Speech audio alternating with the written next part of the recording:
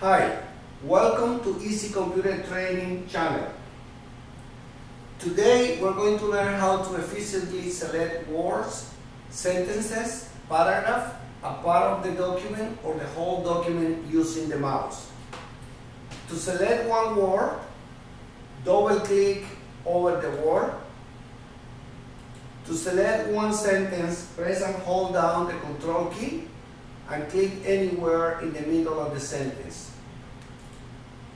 To select a paragraph, double-click on the left of the paragraph.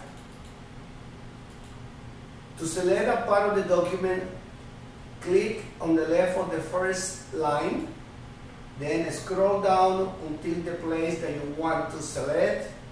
Press and hold the Shift key and click one time. To select the whole document, notice that this document has 3 pages, so I'm going to place the mouse on the left of the margin and I am going to triple click. Thank you. I hope this helped you in your daily work. Hasta la vista.